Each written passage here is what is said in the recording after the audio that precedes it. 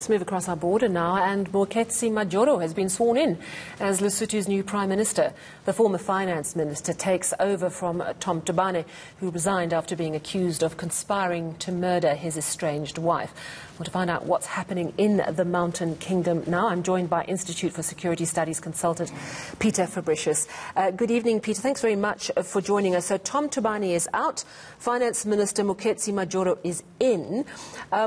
Apart from the incredible sort of drama-style plot of what happened around the murder of his estranged wife, is Thabane still the leader of the ABC party, even while he's no longer Prime Minister? Yeah, that is. That's one of the strange anomalies of this whole thing. It's not been made completely clear what Thabane's motives are for clinging to that. It might just be a question of pride, because he was hoping to remain Prime Minister at least until the end of July. And so perhaps hanging on to the party leadership might be his way of just, easing his passage out of public life. But it could create problems. I mean, the party is determined not to allow him to push things around. But I think the Secretary General acknowledged today that it creates two centers of power.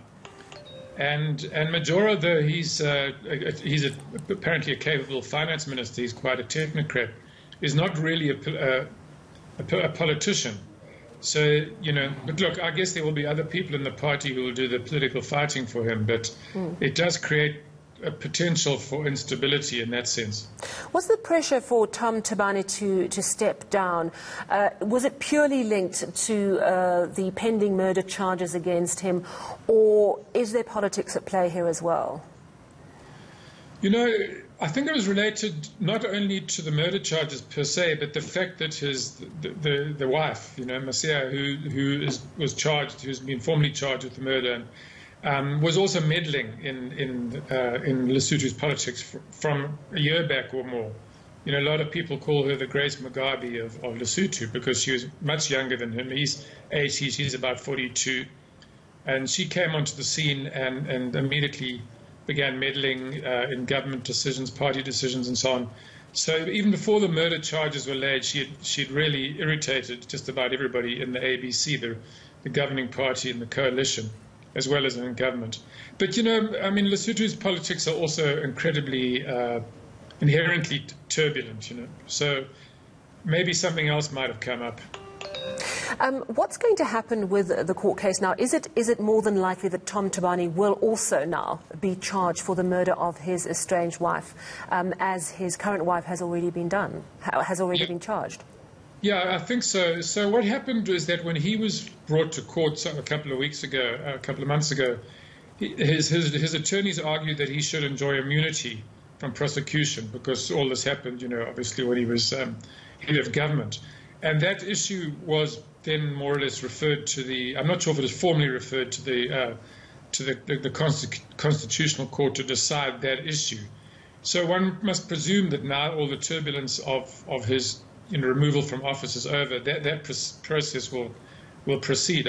He hasn't been given any kind of amnesty as part of the deal to get rid of him. In fact, he didn't really quit. He was forced to quit, is the way I understand it. The Council of State met on Monday and basically said to him, look, if you don't resign, you're going to be forced out by a vote of no confidence in Parliament. So then he went off and told everybody he was resigning.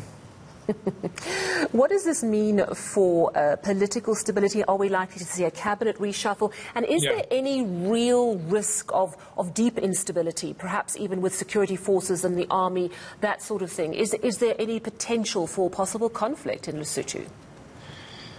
Yes, he's already reshuffled the cabinet and slashed it from 26 to 17 members, so that's a good sign.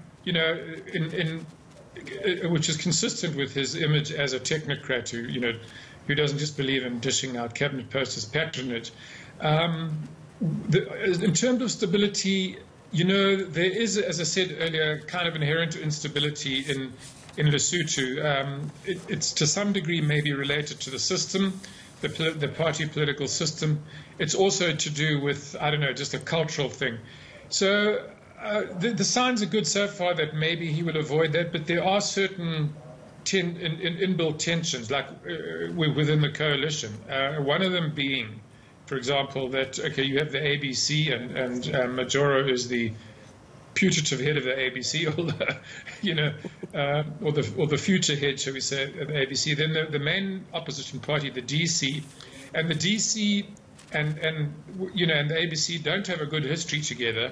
It was the party that was created by Pagalita Mosisili, and one of the issues about that they may fight about, I'm told, is the release or the amnesty for Claudi Kamodi, the army chief who's in jail now for having murdered the ex-army chief, Uncle Mahao. So, and that happened when the DC was actually in government.